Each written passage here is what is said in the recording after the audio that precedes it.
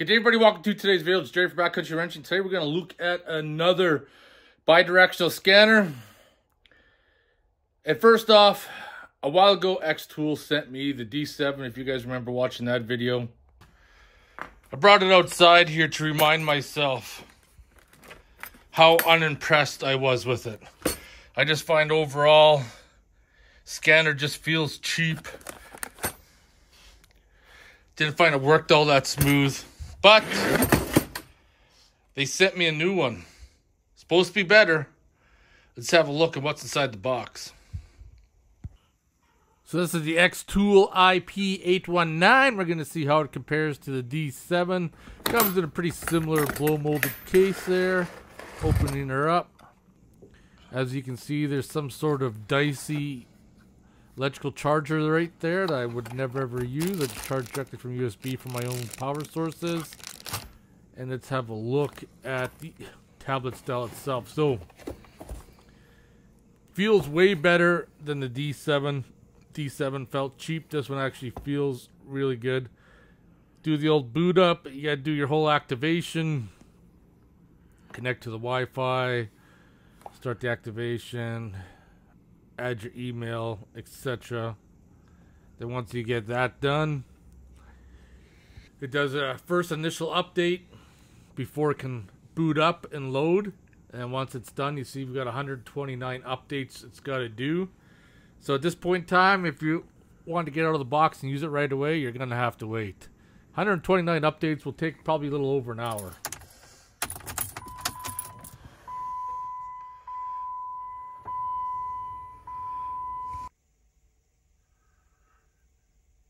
Alright, just booting up. Like anything, the updates take forever. And it looks like it needs more updates. We'll just take care of those right away before we get into it.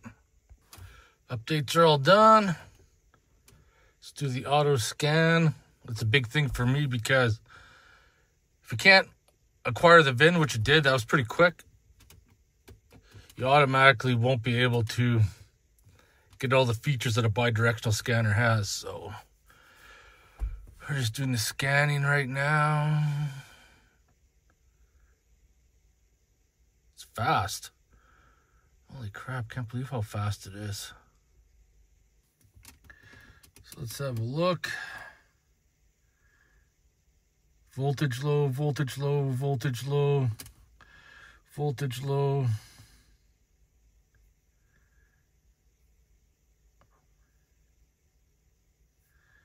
Nothing in there to be really all that worried about. So pretty impressed with how fast it is. I don't want to start the engine because I'm inside the garage. I don't.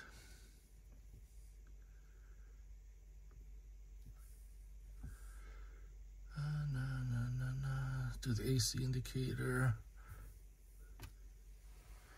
Oh, did turn it on. Look at that, eh? I like doing these little bidirectional command things. So this is in the blower.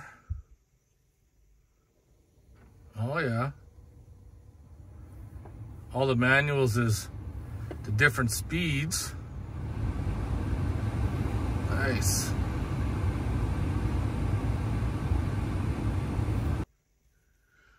Supposed to have the engine started for the actuation test, but I'm not starting in the garage. So vacuum pump relay, let's see if we can turn it on.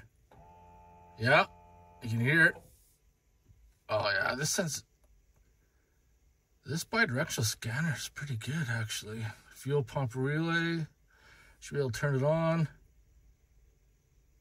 I can hear it, so I know it turned on, which is actually a good sign because with the Jeep JKs, the fuel pump relay is located in the TIPM, and sometimes that relay will fail, giving you the impression that your fuel pump has failed when indeed your fuel pump is good, but the relay has failed. It's kind of a stupid setup.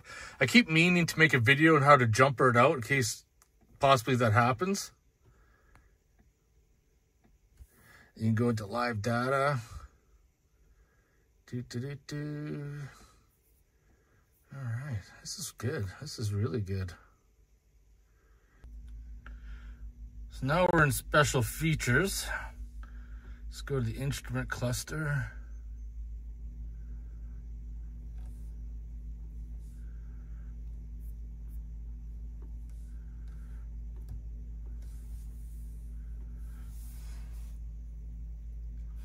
Mileage adjustment. I wonder if this will allow you to do something illegal. That's what it's saying I should have. That's what I'm saying. Let's just go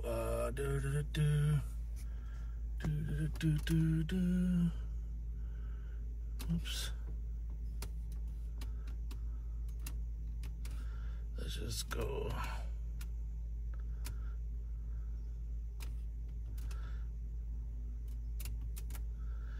See what happens.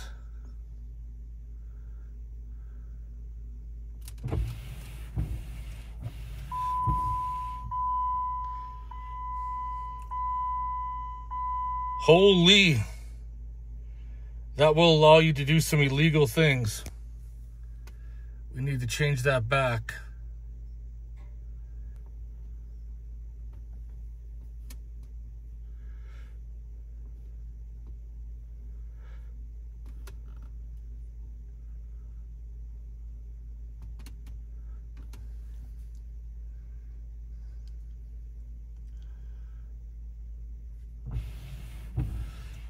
Shut her down. Shut her down. I jumped my mileage up a little bit, but that's all right. Oh boy, I could get you into trouble. That's pretty insane. I'm mind blown. You guys just seen that this tool allowed you to rewrite the mileage if you wanted to, which opens up a whole new world of scamming people. That's why if you're buying a vehicle, it's always great to get the Carfax, because if they record the last known mileage at a dealership or something, oh boy, that's intense. That is crazy. That opens up to a whole bunch of illegal activities. Just inside the Volkswagen right now.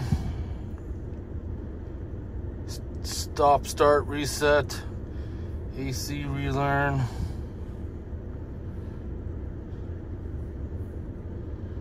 This thing can do quite a bit.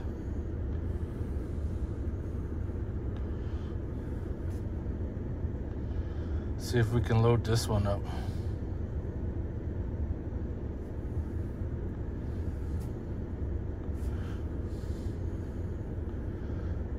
It sucks. So it seems like Xtool doesn't have the automatic scan working for the Volkswagen. The other one didn't do it either. So we're going to do an automatic scan. So it's gonna go through the whole process of scanning every module it has in its system, which this scan will take a little while because it's gonna go through 49 instead of just doing the ones for the vehicle itself. So that's the codes that I got, typical codes. I need to work on that sometime. I did not read the fan because it's wintertime now, so I had an engine fan code related to the AC.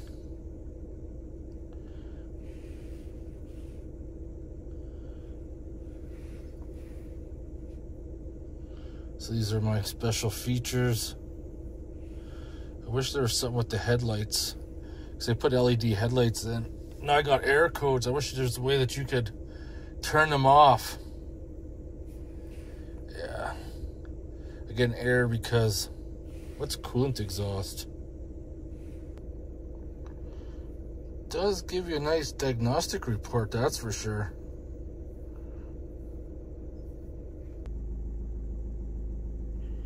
So with Volkswagen, you can get into where the channels are through the ECU configurations.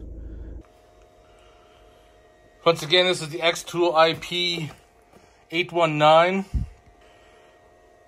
Besides for it not being able to read the Volkswagen, and I'm going to assume it probably won't read the program PCM in the Jeep as well. I'm actually pretty impressed with it. Still, it's got a lot of features I need to try out in the future. Price point is pretty decent on it as well. I'm definitely going to have to bring it out along with my other scanner in the future to do some more testing on that with it. It is probably better than some of the other scanners that I have received. If only Xtool could get the automatic VIN down right, where it could scan pretty much all the vehicles, I think that would be a huge bonus, but maybe they'll correct that in the future. I keep checking every now and then just to see, but still the same old, so I hope you guys enjoyed the video. I'd like to know what you guys think about this one in the comments below. Definitely could do some illegal work, that's for sure. I'll see you guys next time. See you later.